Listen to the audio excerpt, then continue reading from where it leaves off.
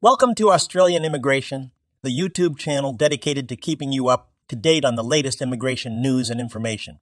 Today, we're going to be talking about 10 shocking and major changes that are coming to Australia's immigration system from December 1, 2023. Change 1, Point System Overhaul. The first major change is an overhaul of the point system. The current point system is complex and difficult to understand, but the new system will be much simpler and more transparent. Under the new system, applicants will be awarded points for their skills, experience, and qualifications. The more points an applicant has, the more likely they are to be granted a visa. Change 2, New English language requirements. Another major change is the introduction of New English language requirements. The current English language requirements are very low, but the new requirements will be much higher. This is because the Australian government wants to ensure that all immigrants can speak English well enough to participate in society and contribute to the economy. Change 3, Increased focus on skilled migration.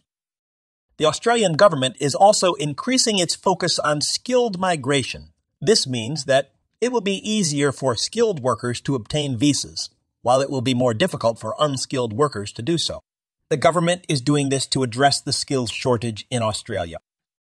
Change 4, New visas for entrepreneurs and investors. The Australian government is also introducing new visas for entrepreneurs and investors. This is to attract more businesses and investment to Australia. Under the new visas, entrepreneurs and investors will be able to come to Australia and start or invest in businesses. Change 5, Changes to family visas. The Australian government is also making changes to family visas. The current family visa system is very complex and difficult to understand, but the new system will be much simpler and more transparent. The government is also making it easier for families to reunite in Australia. Change 6, New visa processing system.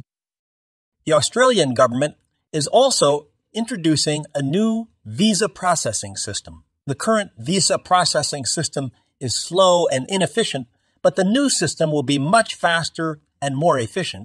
This will mean that applicants will be able to get their visas sooner. Change 7, Increased enforcement of immigration laws.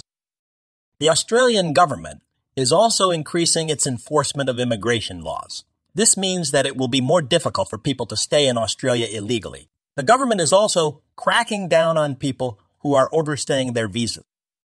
Change 8, New Immigration Tribunal. The Australian government is also establishing new immigration tribunals.